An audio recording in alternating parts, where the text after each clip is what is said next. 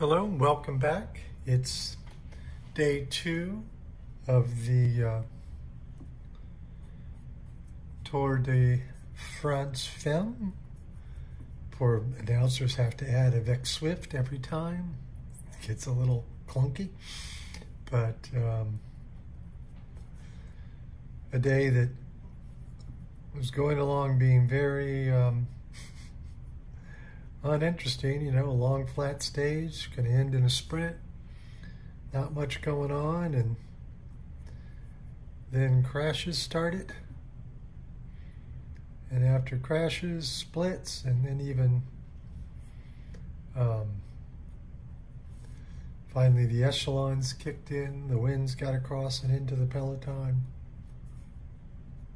and then the stage became anything but boring very quickly.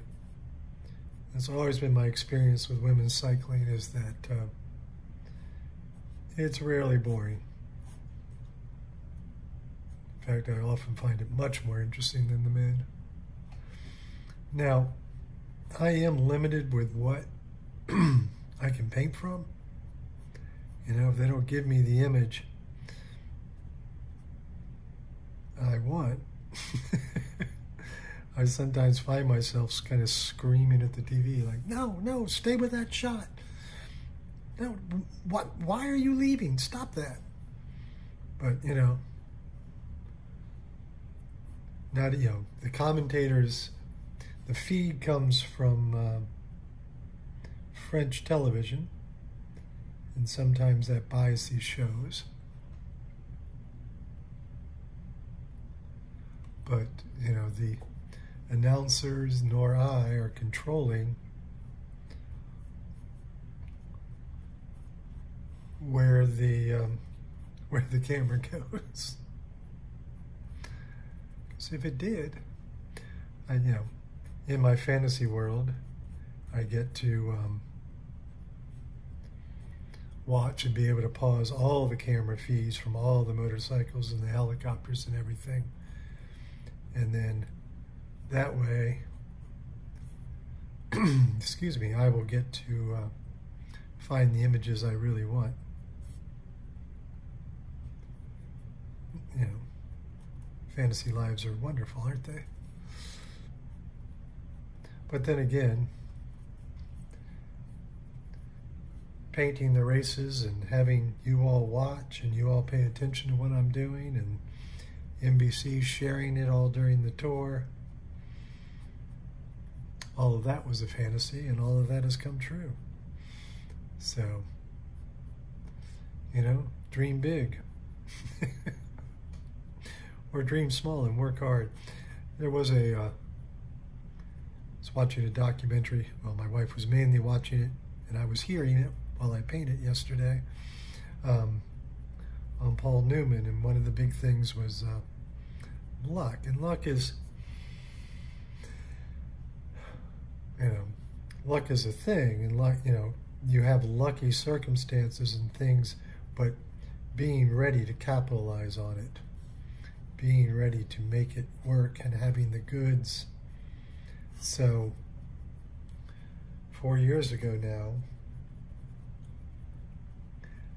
I just, have been painting the tour and sharing it on Twitter, and that had been kind of, going well. I mean, don't mean to belittle it. And so at the start of the tour, I painted a picture and, put it on Twitter and tagged NBC. NBC Sports at the time still existed, and they were covering it. And, didn't think any of it, just put it up. This is what I'm doing. And it was an image of a completed watercolor. And the image of the race in the background. And they were sort of had made it a thing to show how everybody was watching the tour via their Twitter links, and they were sharing them. So I thought, well, that's cool. And they put mine up, and that was very exciting. But what was more exciting was shortly after, I got an email from the producer, and She simply said, you know, love what you're doing. Could you send us a time-lapse video? And I wrote back, said, well, of course, I'd be happy to. And then said to myself, wonder how the hell I do that. Clearly, if you look at my stuff, you know I finally figured it out. But the point being, yes, it was very good luck that they reached out.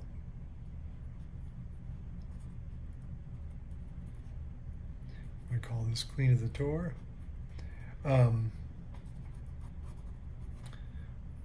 But again, I had the goods right there. I already had something, and they were very interested. And I said, well, sure, I'd be happy to do that. In fact, I'll send you one of every stage every day. And they're like, okay, but you know, we're not going to put them up. But yeah, sure, go ahead. I moved the chair, the dogs thought it was something, and now they're barking. That's Cleopatra. See, the little girl who thinks, you know, she rules the world. But where was I going? Oh yeah. So yeah, yes, it was fortunate they saw it, but yeah, you know, but it was the goods were there. And then the point being, I was ready to capitalize on it. Not only did I have the product that interested them, but then I was prepared and ready to follow word with action. So yes, fortuitous. So luck is one thing, but what you do with luck, you know, are you able to capitalize on your luck? Do you have the product? Can you back it up? So there, spiel on luck. So I'm working on this piece. Where I was going when I started talking about, you know, not controlling the camera was, I kept waiting for another angle of this in the broadcast. You know, they usually have multiple camera angles, or, you know, they'll do a tight shot. And of course, what they did was, this was a little too loose. This is actually, I've focused in tight on the image. They're actually much wider. But, you know, I have a fairly large TV screen in front of me. And, you know, I can almost put my nose on it. And that's kind of what I have to do to get the angle I want, to get the image I want. So, yeah, but I will screen. So now this is the team Jumbo Visma with their Mariana Voss. And of course the supposition now is, can this team, who had never won a Tour de France before the men yesterday, now they have the yellow jersey in the Tour de France Femmes, you know, can they keep it? And given the caliber of Voss's riding, quite sure they could. She is a former world champion, so she certainly has the legs to do it. She's a good climber, as this finish pointed out, but she's also a good sprinter, because one, she had to sprint when she got to the top of this climb. But so the thing with the screening is I have to re-hit the image. The screen goes blank and I go, ah! And then I have to just press the image again and it comes back up. So I finally heard, and you know why nobody said it during the tour's broadcast, what the deal is with this jersey, and now I love it all the more. Well, I didn't love it all that much. But the Jumbo jersey, which has been very tough to figure out how to paint, is actually what they did. Of course, it's a Dutch team, so they took an algorithm of all the Rembrandts and Vermeers and figured out the dominant colors and the percentage of color of each of the colors that either artist would use, and then add those to the jersey in a proportional manner, which just intrigued me. And now it's like, okay, this jersey is cool. So, you know, it's a little art history lesson, a little history lesson of Dutch culture, which there's certainly a lot of culture. So I'm just that much more impressed with the jersey now. And of course, with just how active the team was in the men's race, and now looking like they're going to be equally active in the women's race, I've kind of learned how to paint it, or at least learned an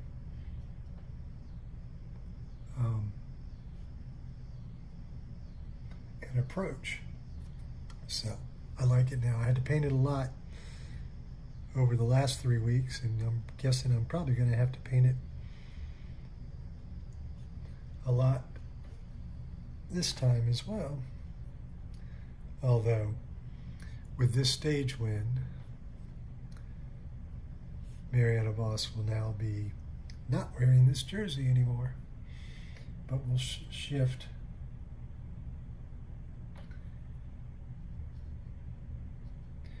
into the yellow jersey. She's, of course, gets a 10-second bonus, but this group came in, and one or two stragglers in the background, but they came in 29 seconds ahead of the erstwhile yellow jersey.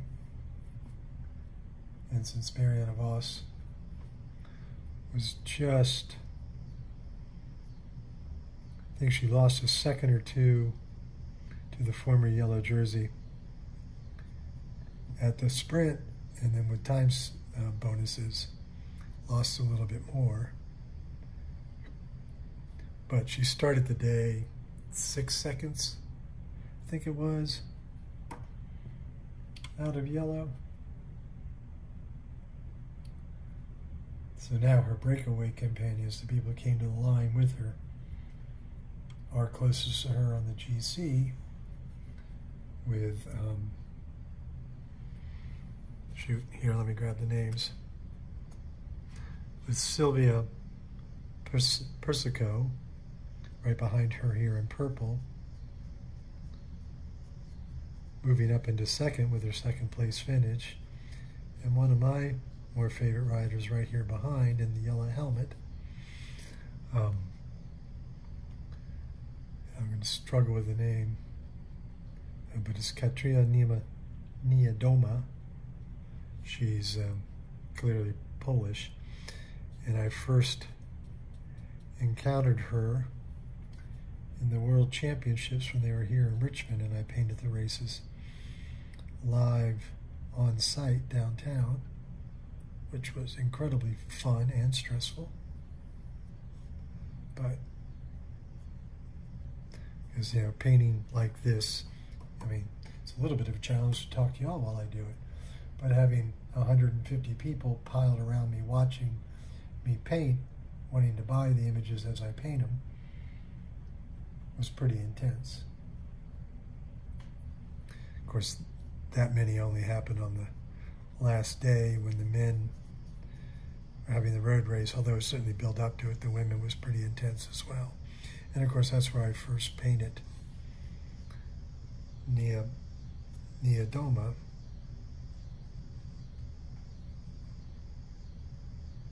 And she streaked down a road, swung onto Main Street off of 25th is what the painting was. And actually, if you look on the website, craigleach.com, and look at the books, there's one called Art of Cycling, Richmond 2015, UCI Road World Championships. I don't know exactly what the title is, I don't have it in front of me. But you can purchase that book, and there you will find the one of Niedoma in the book. So I think actually Marianne Vos was in that race as well, although I don't remember. She wasn't quite some standout.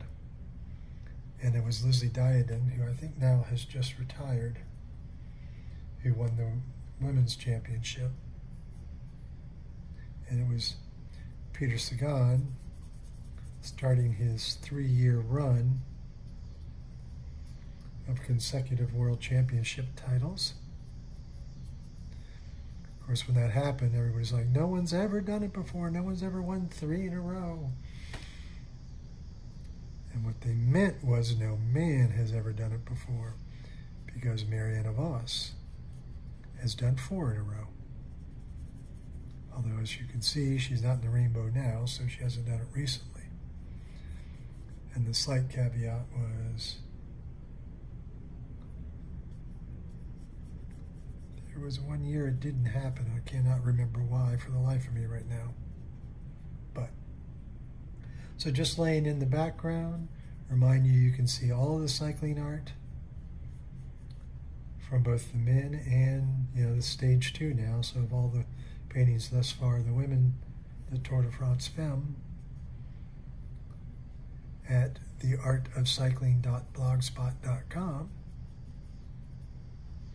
And like I mentioned, there is the website where you can see more of my art and my 2 books that I've published to date. And that's gregleach.com. And there's the painting today. Please leave a comment. Curious what you think. Curious what you think of women's cycling. I mean, we don't have to restrict it to just what I'm painting. And give it a thumbs up. And, if you know of any friends who don't know about it and you like what you see, please share it with them. All of that helps me get more attention to it. And then if there's enough attention, it will actually start to be a revenue stream as well. So, thank you so much. Truly appreciate it. The Queen of the Tour, ladies and gentlemen.